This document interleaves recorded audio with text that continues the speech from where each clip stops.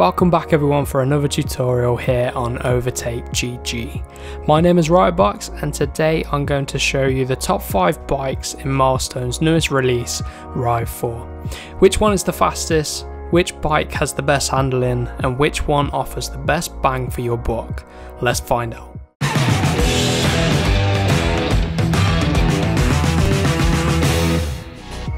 We kick things off at number 5 with the Aprilia Tuono V4 1100, which is one of the 3 World Superbike Series rides on this list.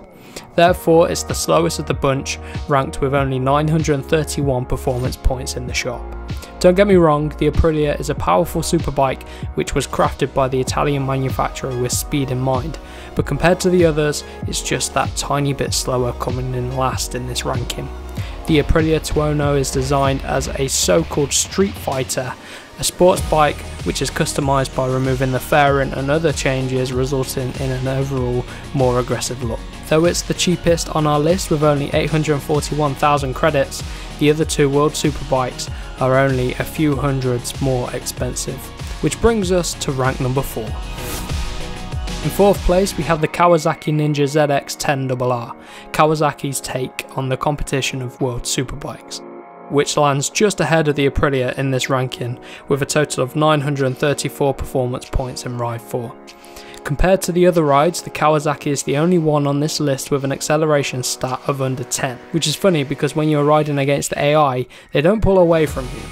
The bike wins as many races as every other and is no slower in any regard. Maybe it's a typo by Milestone, or the traction of the Kawasaki is just better, resulting in a faster corner exit compared to the rest. Anyhow, if you're a fan of Japanese superbikes, the Kawasaki Ninja ZX-10RR might be the choice for you.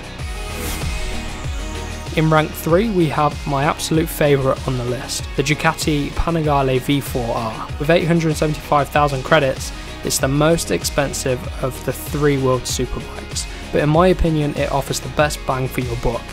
It's fast, good on the brakes, and handles similarly to the Kawasaki and the Aprilia. If you are searching for a bike to compete with in the final Superbike League in career mode, this is the one to go for.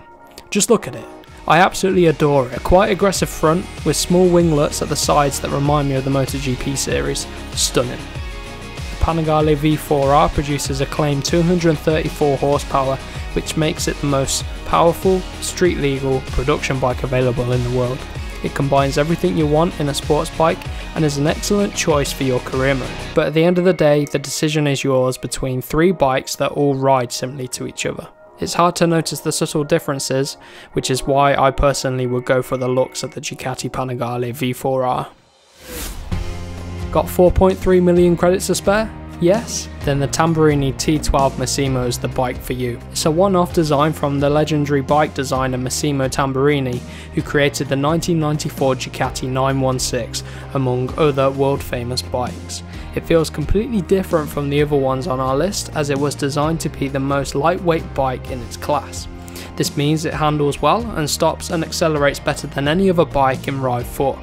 That is also backed up by the stat in-game. It has a 10 rating for the braking power, which you can definitely feel when approaching a corner as the last guy to hit the brakes.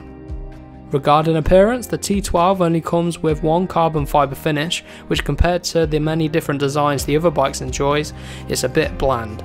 At least it does look nice. The lightweight design makes it fun to ride because when you flip it over into a chicane, it reacts super quickly, which makes it a fun toy to play with. Acceleration naturally benefits from low weight as well, but on the straight, our number 1 would pull away. The fastest bike in Rive 4 is the Kawasaki Ninja H2R, a race modified bike based on the road legal Kawasaki Ninja H2. This track version comes with a supercharged motor that will power it up to 205 miles per hour. That's 330 km/h. That's roughly 30 kilometers per hour more than the place 2 to 5. Just listen to the supercharger spooling and whistling when it revs up. That's how a superbike should sound if you ask me.